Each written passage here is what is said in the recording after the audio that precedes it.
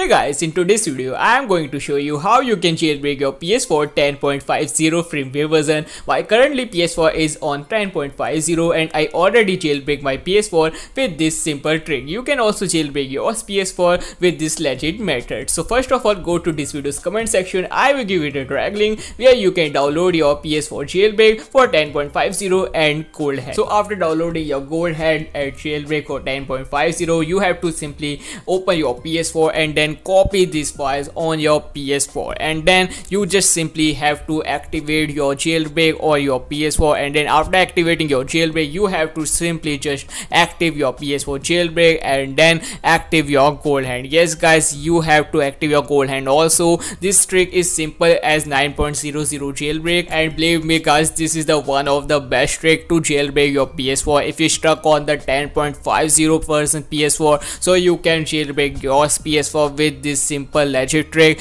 And if you want to get some games, so you can also put some games on your PS4, but first you have to jailbreak your PS4.